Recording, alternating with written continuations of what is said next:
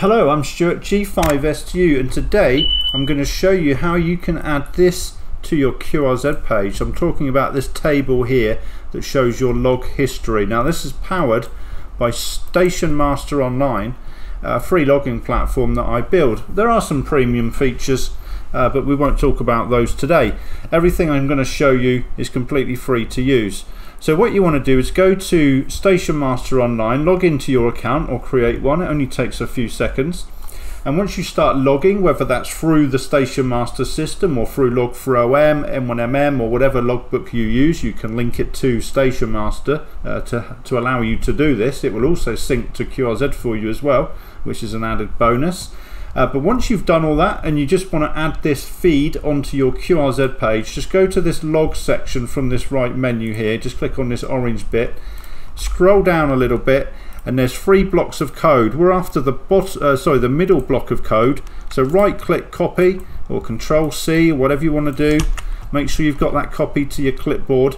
Now go back to your QRZ page and click on edit page, and once that loads up we'll go into the biography section, edit biography section, and within here you'll need to go into the source so we can see the code that's being used to display this website, this content. So I'm just going to delete the code that was already there, click save, go back to the public page, and now the table's gone. So we're kind of starting from scratch. I'm going to add it just above this live SSTV feed, or just below where it says Software Engineer Creator of Station Master Online.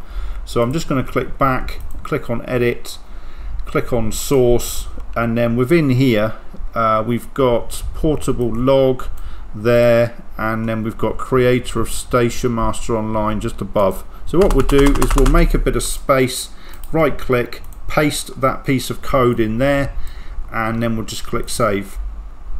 If we go back to view the profile, there we go, it's back. Now it looks like it is a bit narrower on my page than it might look on yours. That's because I've added some additional styling and HTML and whatever.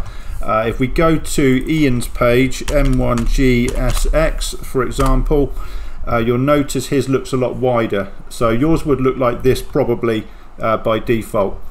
You can also add, if I go back to my page, you can also add this little widget at the top here that shows what frequency you were last seen on. To do that, you need to use the top piece of code. Just paste that into your QRZ page somewhere. So there we go, that's how you add the Station Master Online log history widget to your QRZ page using Station Master. Please remember to hit the like and subscribe before you go. 7 free for now, bye bye.